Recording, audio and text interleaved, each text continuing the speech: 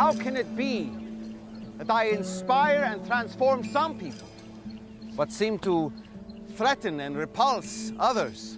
And so, as I said, I'd like to respond with a story.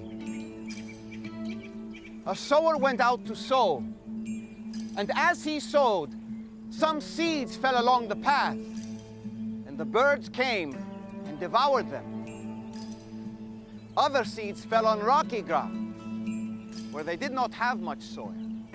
Other seeds fell on rocky ground, where they did not have much soil. Immediately they sprang up, for there was no depth of soil. And immediately they sprang up, for there was no depth of soil. But when the sun rose, they were scorched. And since they had no root, they withered away. And since they had no root, they withered away. The thorns grew up and choked them. Other seeds fell among thorns, and the thorns grew up and choked them. And the thorns grew up and choked them. Other seeds fell on good soil and produced grain, some 100-fold, some 60, some 30. Some 100-fold, some 60, some 30. He who has ears to hear, let him hear.